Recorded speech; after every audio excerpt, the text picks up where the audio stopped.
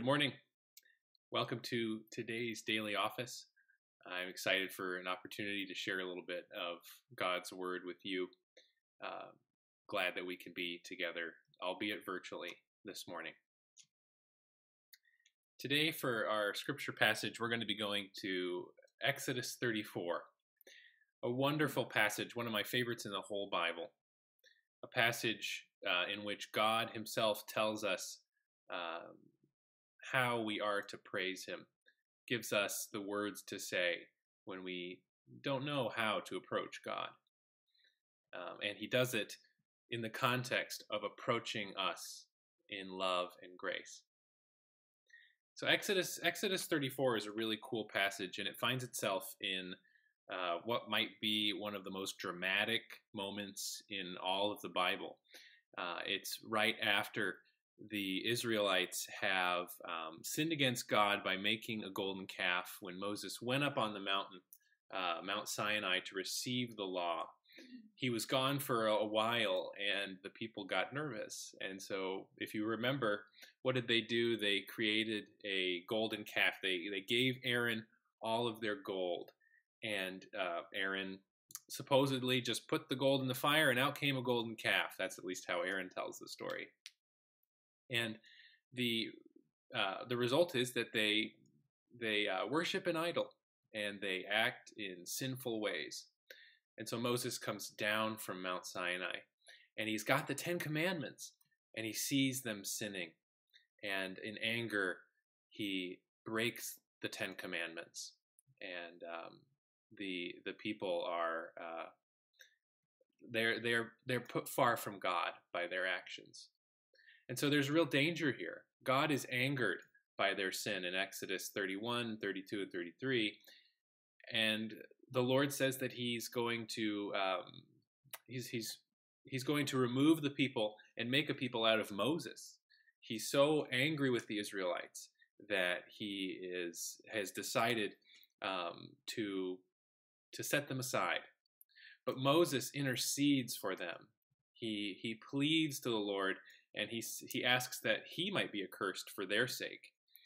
And so God promises that he will bring Moses to himself and make a new covenant again with these people because of Moses' intercession for them.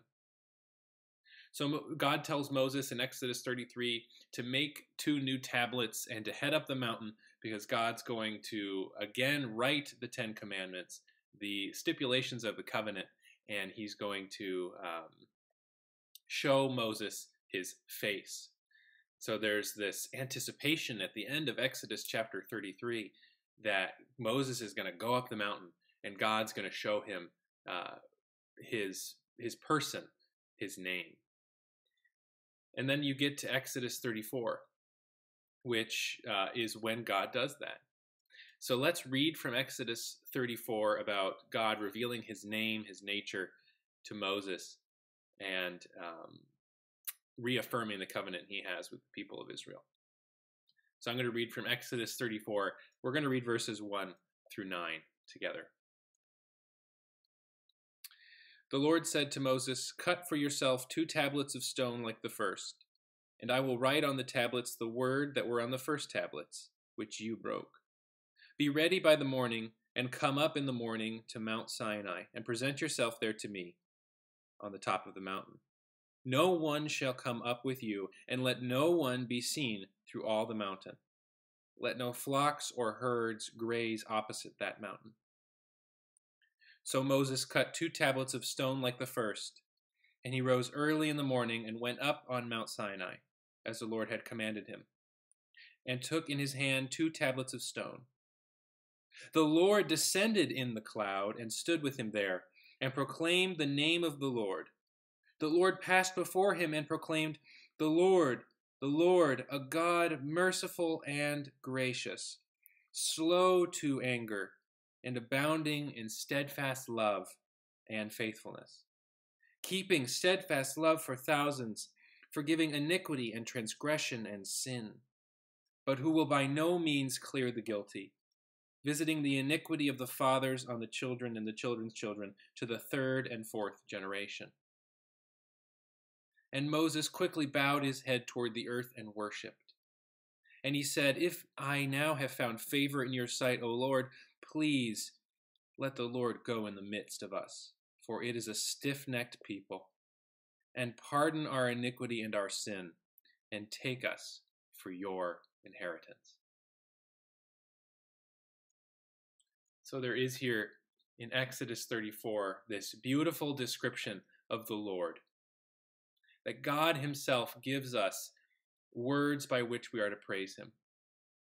See, these words in verses 6 through 7 are words that have become kind of the basic definition of the God of Israel. You see these lines repeated throughout the Old Testament, that when they're trying to distinguish the Lord from all other gods and powers, they use these words. They use this phrase, the Lord, a God merciful and gracious, slow to anger, and abounding in steadfast love and faithfulness, keeping steadfast love for thousands, forgiving iniquity and transgression and sin, but who will by no means clear the guilty, visiting the iniquity of the fathers on the children and the children's children to the third and fourth generation. And so what I would encourage you today as you read these words is read them as a means by which you can draw near to God. When the people of Israel were in danger of being forsaken by God, God drew near to them, and he revealed himself to them in this beautiful way. As you read these descriptors of God, read them in the context that God is drawing near to you.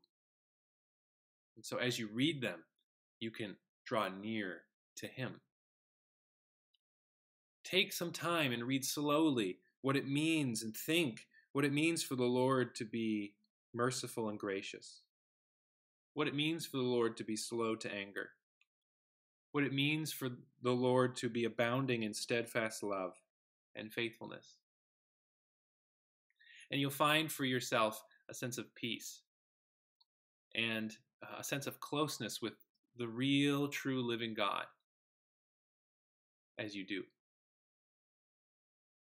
Because when we read his word, it is as though the Lord is revealing his name to us, as he did to Moses. And he is promising to be near to us and to love us to the 1,000th generation. And that is a God worth praising. So my encouragement for you today is to take these words in Exodus 34, by them draw near to God, and you'll find how to praise him. Well, with that, brothers and sisters, let's pray. Let's pray together for all of the things that are going on in our world. And let's praise God for how he has been gracious and kind to us, how he has been abounding in steadfast love. I think, as Doug has said here, we should praise God for Ann Tome's healing and for her new employment. That is something for which we should praise God. That is an example of his faithfulness to us. But I encourage you, write some prayer requests down. Let's pray together. Let's praise God and go to him, trusting that as we draw near to him, he draws near to us too, in faithfulness and love. So as you write some prayer requests down, I'll pray for us.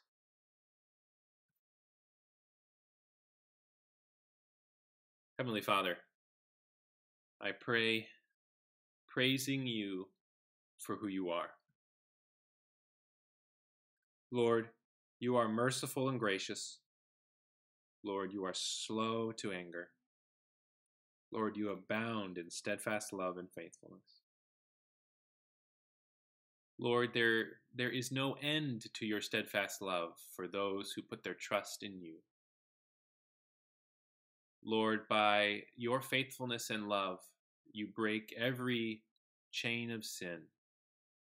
Lord, every oppression which plagues us. And you have proven this by sending your Son, Jesus Christ, to die on the cross for our sin, Lord, and that was out of your abundant love for us in your abundant mercy. So we praise you for that this morning, Lord, and we rest in that steadfast love. We rest, Lord, in your patience and forbearance. Lord, we rest in the fact that you are slow to anger.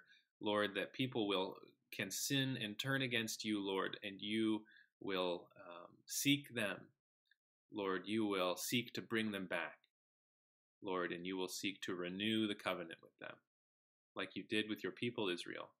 Lord, even though they were a stiff-necked people, you sought them out, and you renewed your covenant with them through Moses. And so we praise you this morning, Lord, and we ask that you would continue to be as you are to us. We trust you, Lord, that what this passage in Exodus says about you is true. And so, Lord, even in our world where we do not experience many, we experience lots of hard things, Lord, and when it might seem hard to understand your faithfulness, I pray you would remind us of these words. I pray that you would give us, Lord, a longer vision, and that you would remind us of the cross of Jesus Christ, which is the clearest display of your faithfulness to us. Lord, I pray that you would be gracious and would remember these prayers of your people. We praise you this morning, Lord, that you have remembered the prayers of your people for Anne Tome.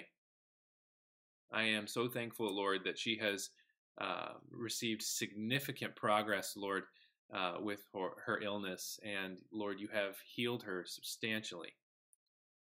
Lord, for so long your people prayed for this, Lord, and Anne suffered faithfully for a long time. I am just thankful, Lord, that you have brought this healing into her life, and also this new opportunity in Florida for them.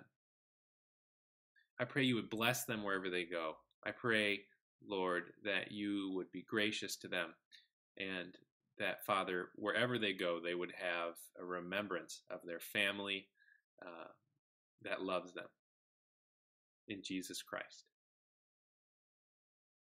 Father, I pray that you would bless our world in these times of crisis. Lord, that you would equip us to be a blessing, that we might remember your word and we might act according to who you are. Lord, as we read these attributes of you, would we as well be merciful and gracious, slow to anger. Lord, would you give us the strength to abound in steadfast love and faithfulness? We need your strength for this today. We are not able on our own strength, Lord, to be as you are. We need Jesus to come and to fill us with the Holy Spirit, that we might walk according to that Holy Spirit and be like you, Father. So we ask for that Holy Spirit to come and to fill us now as we go about our days. For Jesus' sake, amen. Brothers and sisters, the Lord bless you today. May you experience his steadfast love and faithfulness as you go about your day.